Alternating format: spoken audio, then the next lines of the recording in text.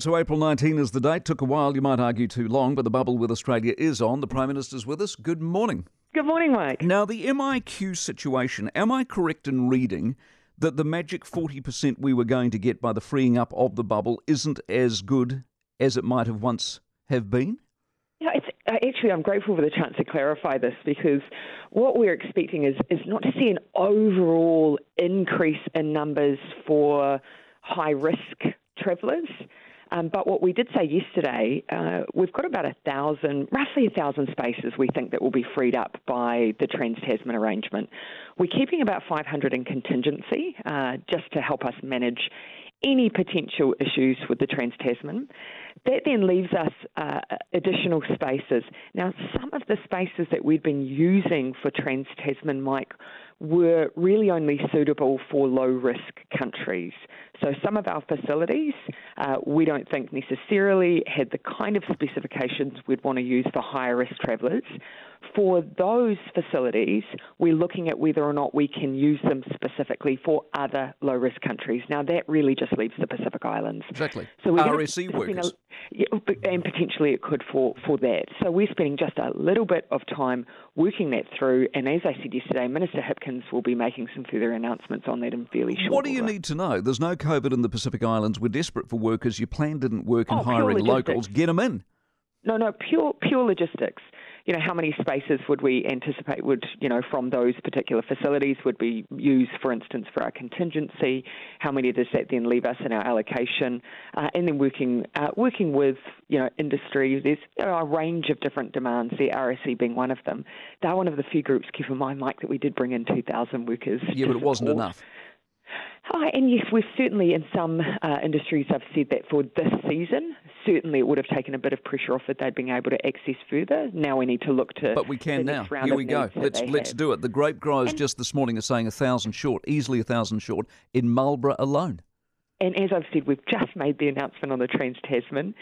We have very explicitly said we're looking now straight to those other low-risk areas, and that's what we're doing. So when you say contingency, I understand why you're doing it, but essentially contingency means empty rooms, doesn't it?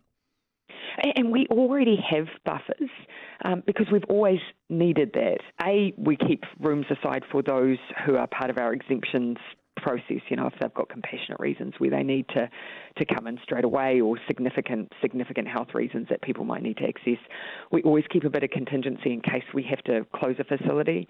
We have to keep in mind, we've had facilities in Wellington. If you had an earthquake, you need to move people quickly.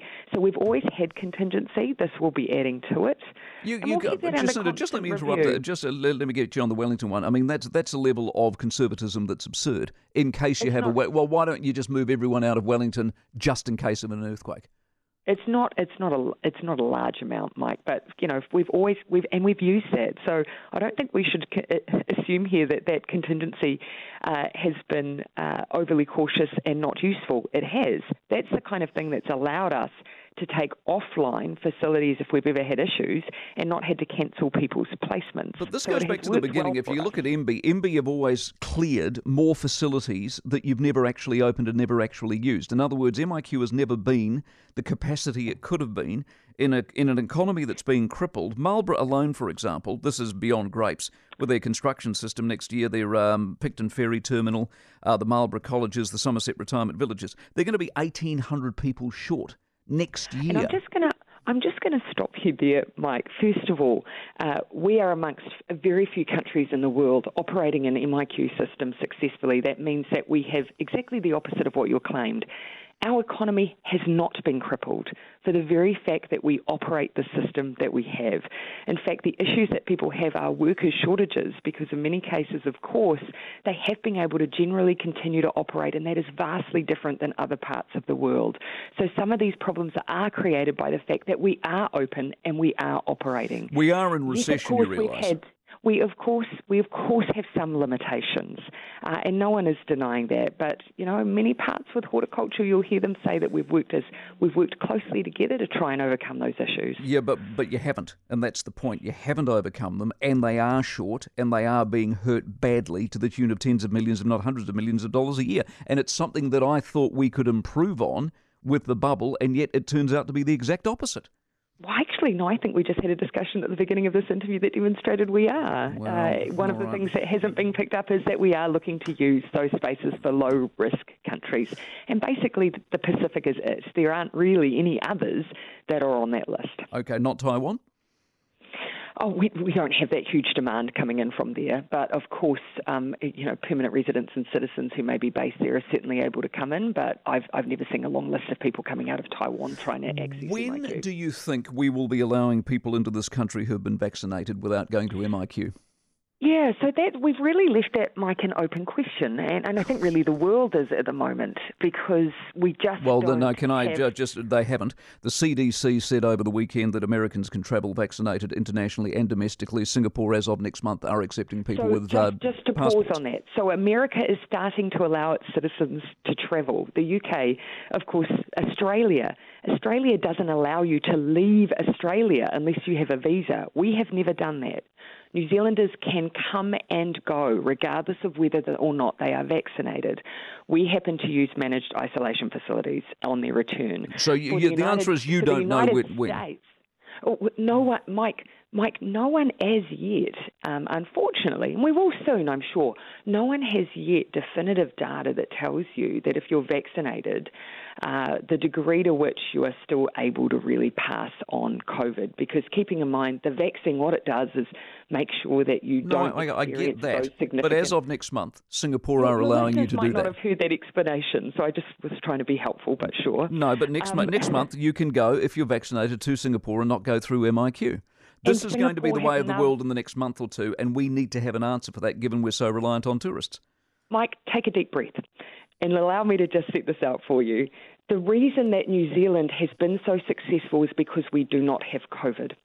Our goal with any vaccine passport, as would be for other parts of the world once they are in the same position as us, is to make sure they don't have outbreaks again.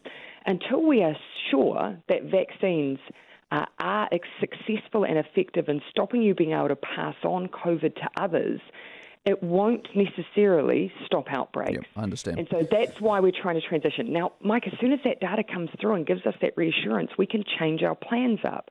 We don't have that data yet, which is why we're running the system. Could part of the data be the problem? Have you read the Herald's piece on the trouble they're having with the Ministry of Health and the numbers around the vaccine rollout? Well, I haven't read a specific article, but I'm happy to answer your questions. It's a very good piece. You keep giving the wrong numbers if you don't force them to OIA everything. Why is the vaccine rollout so problematically numerically? Oh, well, I'd refute that. I mean, we give a weekly update. Yeah, they're wrong. We've always said that the update's wrong. That's what the Herald article says. The numbers are incorrect. Well, I would question how it was that the Herald would know more information than what we do coming in for our district health boards. Putting that aside, Mike, we are going to move to more frequent reporting as we scale up the rollout. But our focus in those early days has been just getting people vaccinated rather than, focusing heavily on reporting systems and dashboards. But we will shift towards more frequent reporting. I think the really important thing is that we've set ourselves goals around how much of the vaccine would have out the door at different points in our timeline. We're at basically 95% of our goals at present, so just shy of them at the moment. But I'm expecting that over the next week we'll hit 100,000 vaccinated, and that will just continue to keep growing. Appreciate your time. Jacinda Ardern, the Prime Minister.